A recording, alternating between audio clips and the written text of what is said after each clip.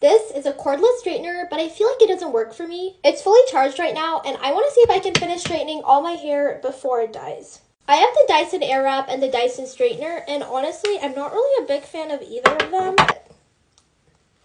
I don't know. Okay, that's about like a quarter of the way. I do like the idea of a cordless straightener. I've seen other people using it like in their cars or even on an airplane. I'm almost done, and we're only halfway through.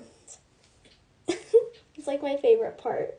Those creases, I feel like for $500, I should not be having that issue. I mean, it's definitely cool, but it's so heavy, and it's kind of such a pain in the butt. If you're just straightening your hair, there's definitely enough charge, but if you want to do anything where you're like setting with rollers or pin curls, and can you guys see like all the little creases? Like, oh my god.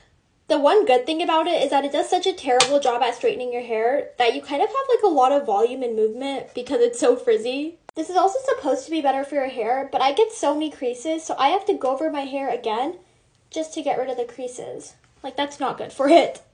Okay, well, it worked.